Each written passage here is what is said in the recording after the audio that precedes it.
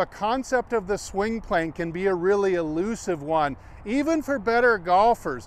So right after this, let's talk a little bit more about the swing planes and how the two halves of the circle going around the plane need to kind of match up for you to get your most accurate results. Stay tuned.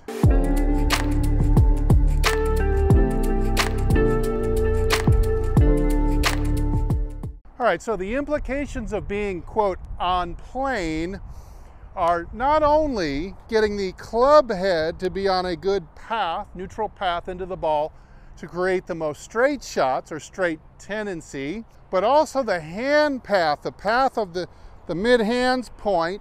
We'd also like that to be tracking around the correct arc, not only into the ball, but past it as well. Now, of course, you have seen, I hope, if not, you should look this up, the Hogan Glass photo that he has in his 5 Lessons book. And he talked about a pane of glass running from the ball through the base of the neck and out the other way. So something like this.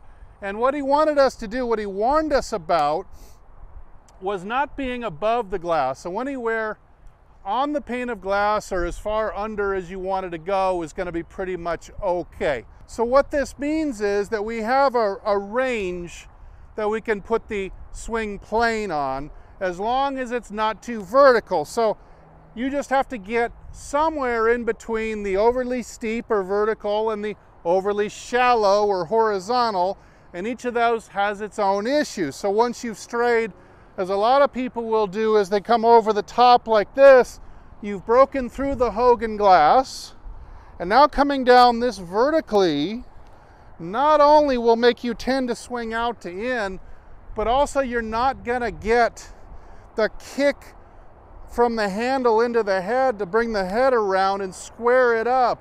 The kick is gonna be more upwards than around to the left and upwards. There's a little too much vertical in the exit of the handle, and that's going to tend to leave the club face open. Now, that's where a lot of the slices come from, not necessarily swinging out to in. Out to in by itself is only a small percentage influence on whether or not you're going to slice the ball. Conversely, if we were to swing too flat down here, we would have a big issue, number one, with low point control. We would have a lot of divots behind the ball. And number two, we'd have to turn our body a heck of a lot more.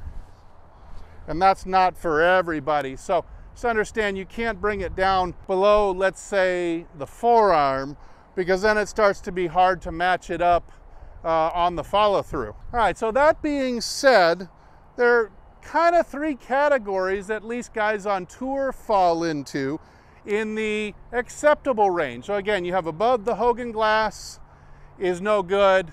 It's not going to lead to good shots. And way, way below the Hogan Glass, way down at the bottom, that's also going to be a little problematic for most golfers. So here's a few examples. 3 examples of swing planes that you'll see commonly on the PGA Tour. Here you're going to see, let's say, a swing plane that looks more like this, and that's kind of cutting more right through my shoulder. So you could call this a shoulder plane, or somebody who does this, you could call them a shoulder planer. This might be a swing. You might see a style like Scotty Scheffler, for example. He's more of a shoulder planer, very upright at the top, and the whole wheel just continues to follow symmetrically, just like that. So that means his exit is going to match up, and it's going to go right, kind of right through the other shoulder on his way out. Okay, then you have somebody like a Tiger Woods, who is more of a mid-arm planer. So halfway down, you're going to kind of see the shaft cut right through the middle of his bicep, right there. And then the exit is going to be fairly symmetrical. It's going to be lower and around, coming out a little bit flatter to match the slightly flatter slot position. So they're going to match up. So Tiger, you might see looking a little bit more like this with his swing plane. So kind of halfway down the arm. And then you'll get the flatter, the shallower swingers. Let's take a look at, say, a Cam Smith. Cam Smith is more shallow in the slot. You might call him a forearm planer, something like that. So that club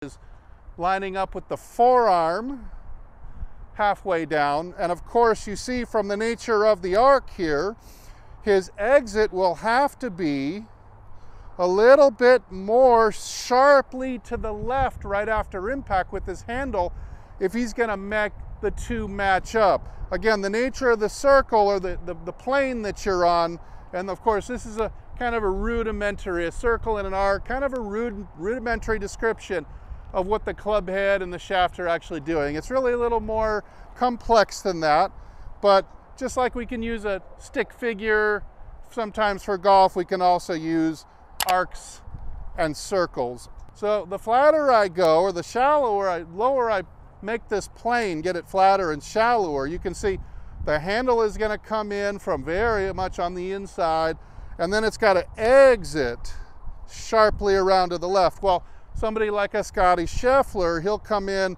a little bit more straight down the line with his club because it's going kind of through his shoulder, and his exit is not going to be quite as severely left. Now the object is, if you want to get your club on a good plane to hit some really consistently straight shots, we like the two to match up. So we want, if we split it in half right down my feet here, you've got a 360 degrees circle here, and cut this hula hoop in half, you've got this side, this 180 degrees, and you've got this 180 degrees, and you simply want them to match up one with the other. So let's take a club now. We'll look at the Cameron Smith example, the last example.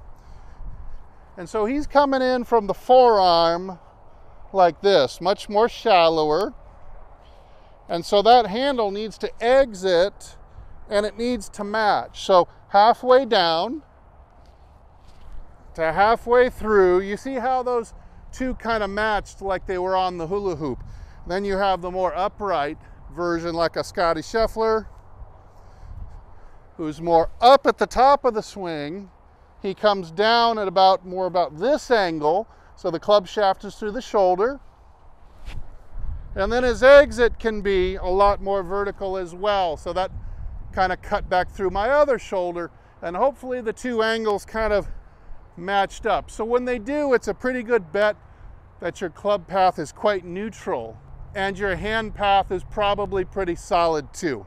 Now, without a TrackMan, you can also use the down the line video for yourself to kind of measure what your swing plane or your path might be if it's off. So if it's off, what you're looking for is, let's say that I am coming in on the forearm with my driver, long iron, whatever, but then I'm going to exit out to the right and not continue curving around the body. You see, my exit is going to come out through my shoulder or even above the shoulder in that case. So you're going from really low on the slot to really high on the exit.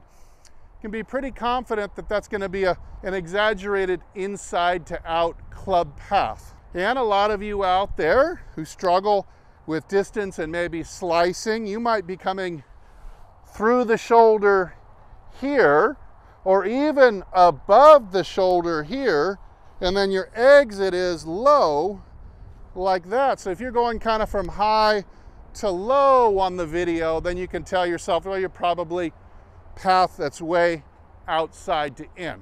All right, let me hit one and we'll take a look at where I'm at on my planes. Do they match up? And which level am I at?